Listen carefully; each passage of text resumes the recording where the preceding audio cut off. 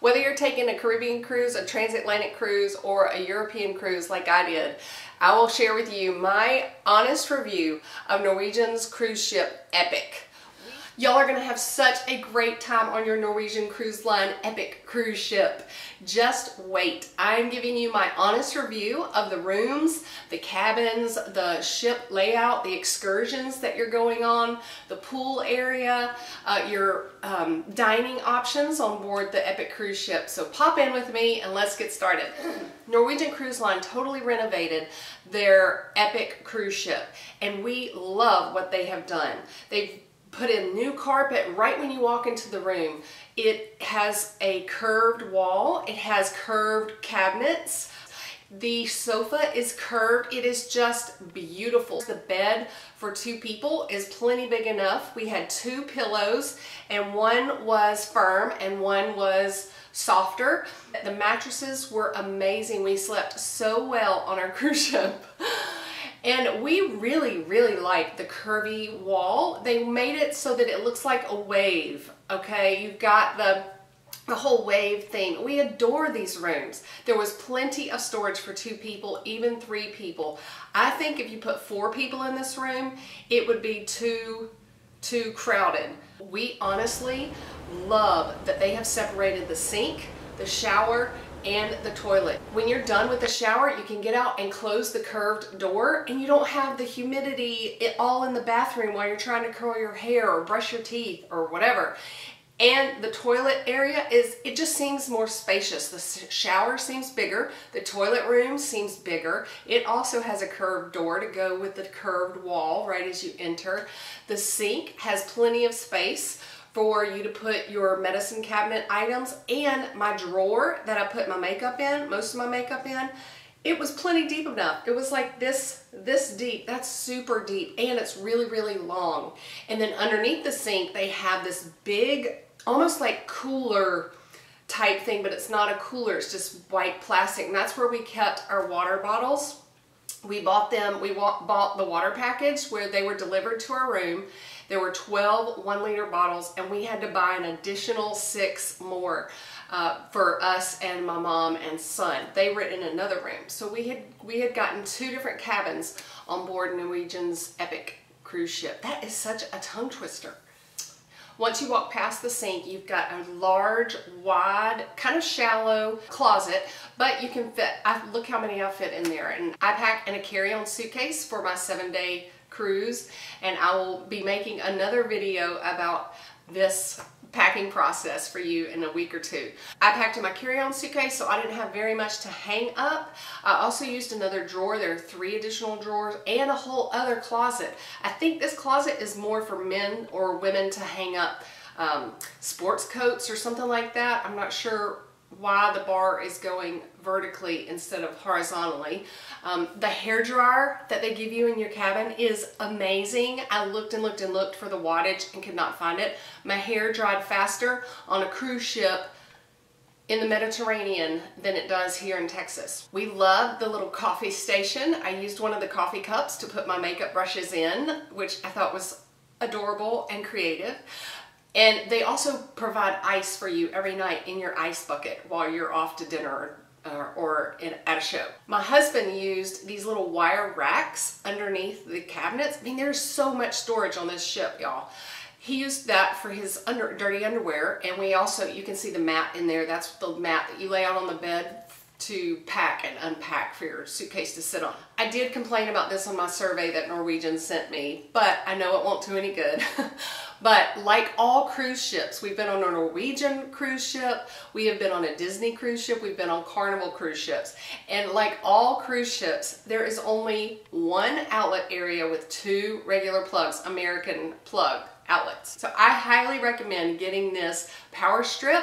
You'll see that it has 2 additional plugs. So you turn this down, plug it in, one of the outlets, and then you have another outlet that's already on the cruise ship there. Then you've got these 2 outlets right here and 2 additional places to charge your phone. That's what took up most of our outlets. My husband was charging his phone on one outlet, I was charging my phone on another outlet, so we needed this. And what's amazing is they twist, So if you need the plug to twist that way, you can twist it. If you need it to twist that way, you can twist it that way. You will have plenty of outlets if you get this. Now, I'm also going to make my what to not forget on a cruise ship vacation. I'm going to make a video and I'll put it up here in a week or two as well. But this is one of the things. But now I'm 5'8" and I really appreciated the space inside the shower of the bathroom in my cabin. It was probably another foot high before their shower head was there. So I appreciated the height in the hallways of the ship. I could touch the ceiling, you can see, I can touch the ceiling. I didn't feel claustrophobic. And when you walk in a room, I highly recommend getting a balcony room. It wasn't that much more expensive than what we've paid with other cruise lines.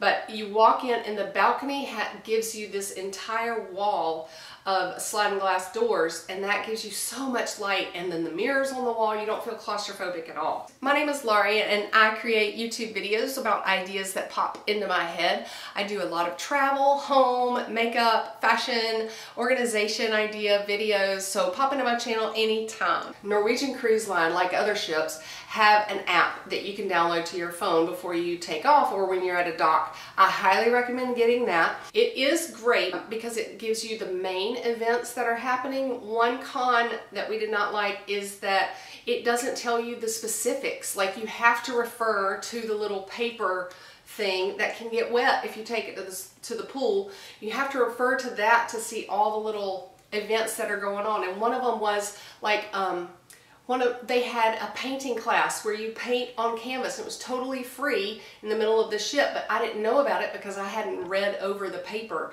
the night before.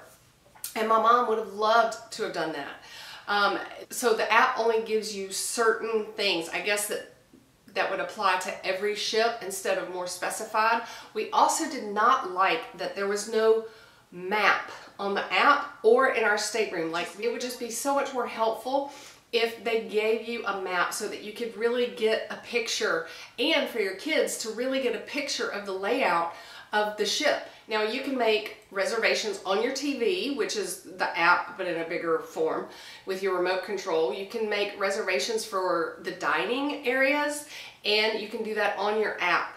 But I wanted to go back and see, oh, I forgot what time we're eating at teppanyaki tomorrow. I couldn't find the time for my reservation. I could just make reservations. So then I had to go to the phone in my cabin and call to find out what time my reservations were. I did not like that. Norwegian Cruise Line has so many things, like other ships, have so many things for you to do during the day, but one of the ones that we did not do because my family is not game players was an escape room. You know, where you go and you work as a team to try and escape this room. I really wanted to do that, but that's okay. So Norwegian Cruise Line was the first to offer freestyle cruising. And freestyle cruising means you can eat whenever you want to at all of their free restaurants. Like, you don't have to sit at the same table. You don't have to sit with the same people every time. So we mainly went to their Garden Cafe buffet, which is out on the top pool deck, but it wasn't the outdoor cafe that only has a few offerings. This thing went around from the middle of the ship all the way to the front of the ship and back around to the middle of the ship. It is huge. I love the furniture on board this epic cruise ship too, by the way. And it's carpeted and it's tiled where all the walkways are. It's just beautiful. All the floor to ceiling windows are beautiful, and y'all, the food is amazing. We were worried that if they offer restaurants that you can pay extra for once you get on the ship, that those restaurants were going to have all the good food, and they really did. I'll tell you about those in a minute. But all their free restaurants were just as fabulous. We ate at the Garden Cafe, we ate at O'Sheehan's, which is an Irish pub atmosphere, but not only Irish food. And it is open 24 hours. The only thing is it's near the casino, and that is the #1 thing we did not like about Norwegian's epic cruise ship. You have to walk through the smoky remnants of smoke casino just to get to this Ocean's restaurant or to the midship where a lot of their cool and fun activities happen and shows happen. And that's also where several of the paid for restaurants are. We did not like that. And I'm happy to say that Walter came around asking people while we were at Le Bistro, one of the restaurants that you pay for. It's French. He came around and asked us for our opinions, and I did tell him that. And if you ever get asked your opinions on a cruise ship, tell them your opinions and you will get sent a little treat back to your room later. I also told him that the French onion soup that I had as my appetizer in Le Bistro was the best French onion soup I've had. And I don't know if you know, but French onion soup is topped with Gruyere cheese. And I've been to Gruyere and had an amazing French onion soup. This one on board the Epic cruise ship was better. It was fantastic. Anyway, you do have to pay for them, but they are like $20 for a 3-course meal, up to $40 per person. We ordered this cruise line through Costco, which we highly recommend. We are very pleased with this. And they gave you an extra 3 nights of paid restaurants to choose from. And there are 20 restaurants on board. 10 of them are free, and then 10 of them you can choose to pay for. And they are worth every penny if I had to pay it. They serve you in courses. The furniture is luxe and velvety and smooth, and the views are breathtaking. It is, we went to Teppanyaki, which is kind of like Benihana's restaurant. Fantastic, the most amusing and entertaining chefs for every table. Like we were looking around, like sometimes in Benihana you have a table and it's just a boring guy. He's not very entertaining. We've done that here in Texas. We've had that experience. But anyway, he was fantastic. He sang a song for every little thing that he was doing. So funny. Also, we went to Churrasco's where they carved the beef for you, all the meat for you, and it was top notch. Very, very nice. My husband and I went by ourselves to La Cucina, the Italian restaurant, and that is probably the most beautiful restaurant on board. We did not go to Cagney's Steakhouse though. That was probably really pretty too. But La Cucina on the Epic cruise ship takes up the whole entire front point of the cruise ship, and they were floor to ceiling, and the ceilings were like 15 or 20 foot high ceilings, and they were all windows, and we were eating right when we were taking off into the sunset. It was absolutely beautiful and worth every penny. We had an appetizer, we had a risotto or pasta as our 2nd course. Then we had our salad as our 3rd course. And then our 4th course was the meat. It was amazing. And like I said, worth every penny if I had to pay for that. Okay, at one of your ports, you might have to tender to the shore. And that means, or tender to the dock. That means it's too shallow for the cruise ship to get in there. So you have to take one of their emergency boats, and which I really liked because you don't know if those emergency boats have been checked. They say they are, but anyway, now I know what it's like to be on one of their emergency cruise ships. They're air conditioned. They have little things at the top for rainwater to drip down in case you are stuck on this emergency little ship, little boat for a long time. But it holds, each boat holds almost 300 people. And you'll see that I can touch the ceiling, so it's like almost 7 feet high all the way through that ship. There are lots of windows. I felt very, very safe on these emergency little boats. But that's how you tender if you cruise with Norwegian.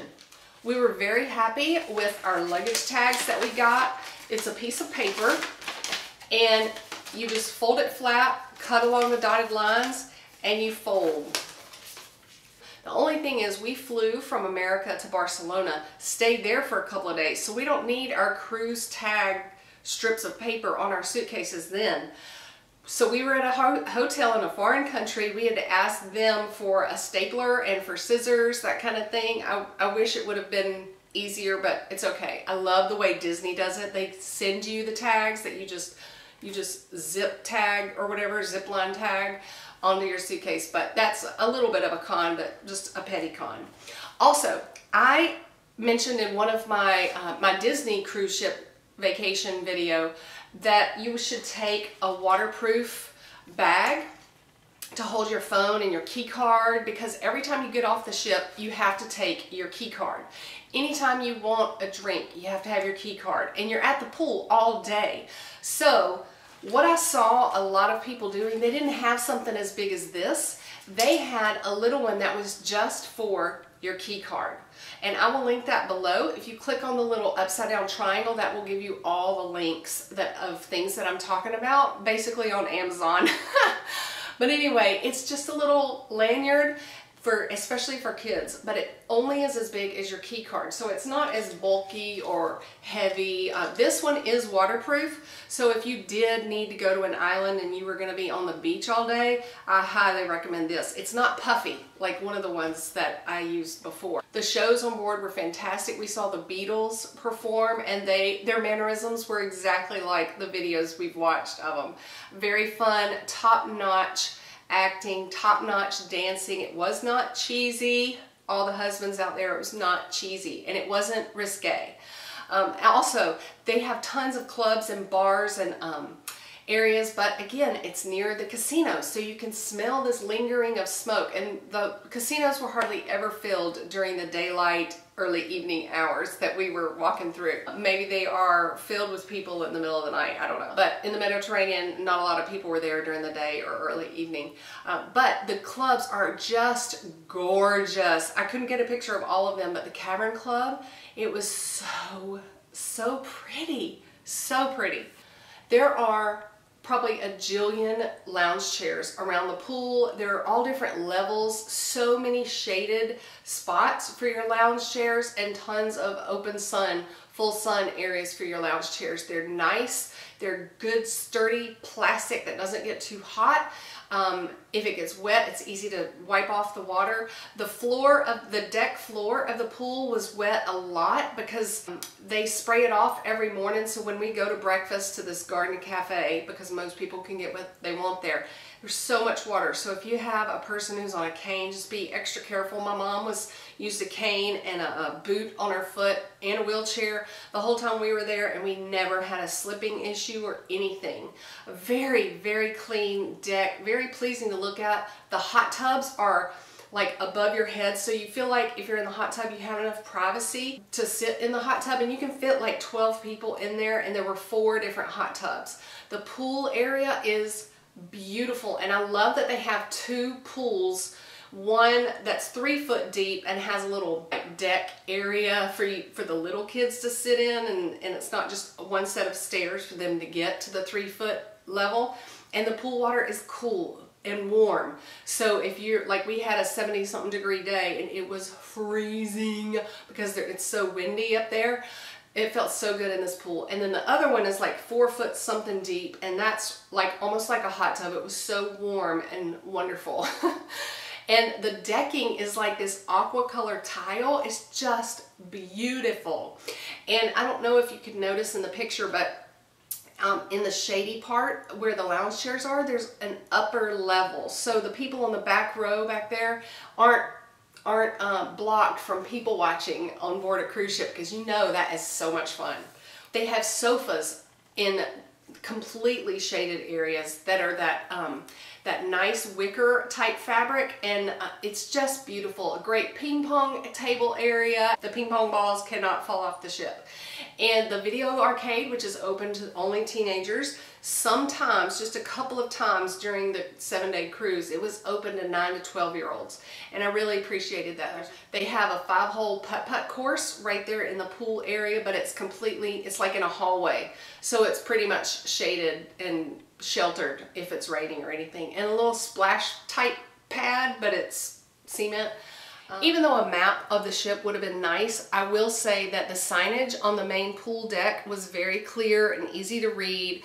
The bathrooms, there are 2 women's bathrooms, one on one end of the pool decking and one at the other end. So very convenient for us ladies. NCL's Norwegian Epic cruise ship holds 4,100 something people, and we were totally impressed with how fast their crew could get us off the ship when we went to excursions. All you need is your key card to get off. They have 2 different lines, unlike the TSA lines that are in most airports that only have one open these days with thousands of people coming through. We thoroughly enjoyed our European cruise on board Norwegian Cruise Line's Epic cruise ship.